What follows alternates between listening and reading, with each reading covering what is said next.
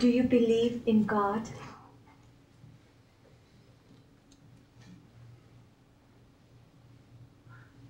I do not believe in believing.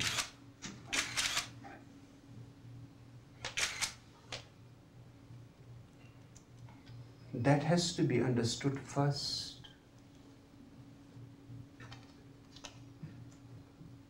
Nobody asks me, do you believe in the sun?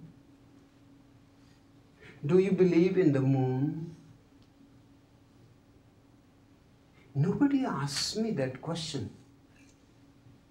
Millions of people I have met, and for 30 years continuously I have answered thousands of questions. Nobody asks me, do you believe in the rose flower? There is no need. You can see the rose flower is there, or it is not there. Only fictions, not facts, have to be believed.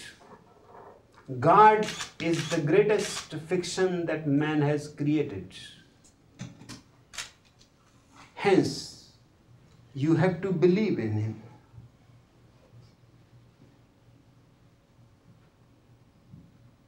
And why man has to create this fiction of God?